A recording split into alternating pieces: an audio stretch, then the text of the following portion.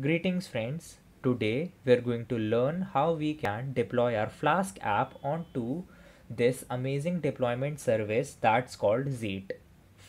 Zeet is by far the best and the simplest deployment service that I have found and will definitely recommend it to any beginners who might be using it. To test it out, I have created this Flask app which as you can see is fairly simple. In fact, I'll say that it is the most basic Flask app that anyone can create. So let's commit our changes into the repository. For this I will be using Git desktop, but feel free to choose a Git CLI according to your preference. As you can see, I have pushed the changes into the Git repository. The next thing that I will do is open my favorite browser and enter the following link, which is zeet.co/r/cipher.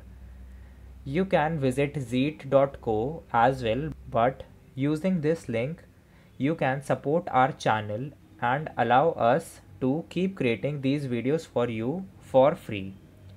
Once this is done, I'll simply add a project and then, since I'm using a GitHub repository, choose GitHub.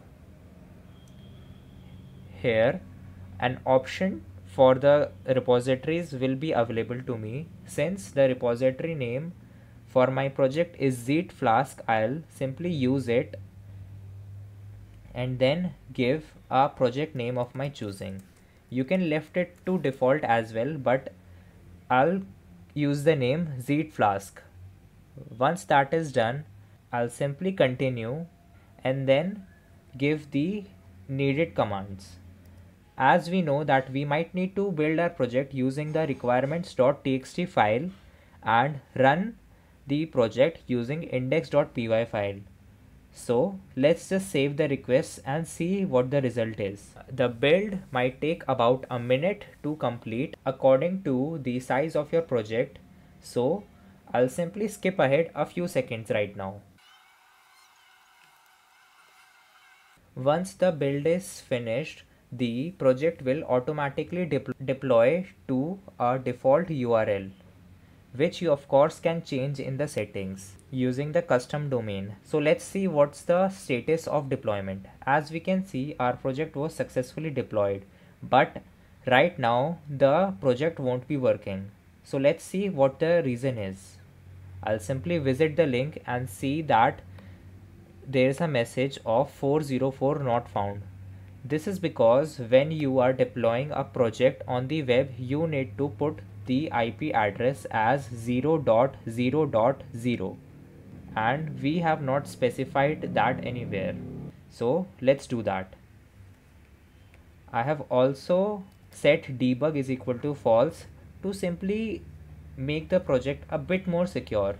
So I'll save it and then push the changes once again.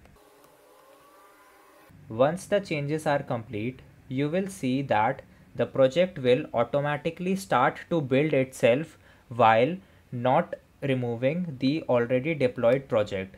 This is a great feature in Zeet that allows us to implement continuous implementation, continuous deployment.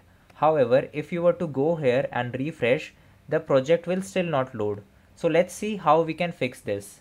For this, we will simply add the port on which our project is running. If you're unsure on what port your project is running, you can simply check the logs and see it here. As you can see, the project is currently running on port 5000. So we will go to setting and add the port and then simply save it. Once that is done, you can go back and see that the project will start to deploy on its own. You will also notice that this time the project was built and deployed quite quickly. Here we go.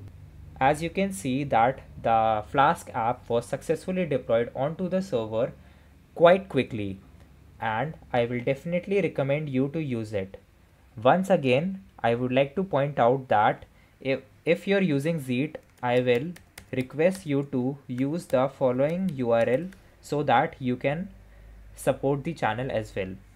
With that, I'll end this video. Thank you.